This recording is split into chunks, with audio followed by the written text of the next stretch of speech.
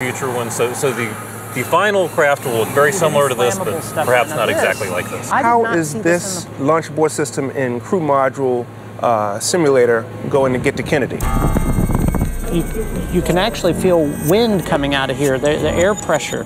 They must be cleaning something out. Well, we're here in the hangar at Langley right now, and right out the back door here is the Langley Air Force Base. Next Tuesday, we have these two trailers. We have a 70-foot trailer the launch abort system's on, and a 50-foot trailer we'll place the crew module on. Both of those will be towed across, placed on a Air Force C-5 Galaxy, very large aircraft, and flown down in a 2-hour trip down to Kennedy Space Center, where it'll land at the shuttle landing facility. How is this going to be put on top of the Ares 1X rocket? Are you going to use the vehicle assembly building? Yes, we are. Vehicle assembly building is right within 2 miles of the shuttle landing facility.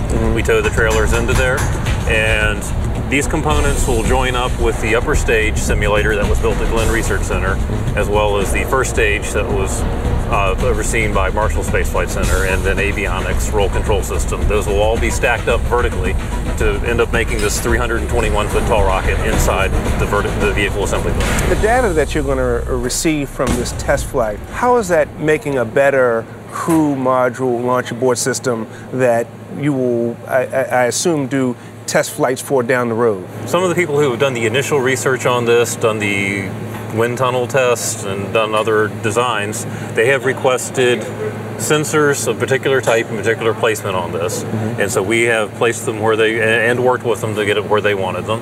And that data will be provided to them. They will check their analyses and use that knowledge in their future designs.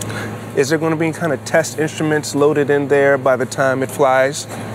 All the instrumentation we're using are largely on the surface that we see here. There are a couple that are measuring, for example, in the center acoustics, because there's very large acoustic loads during launch.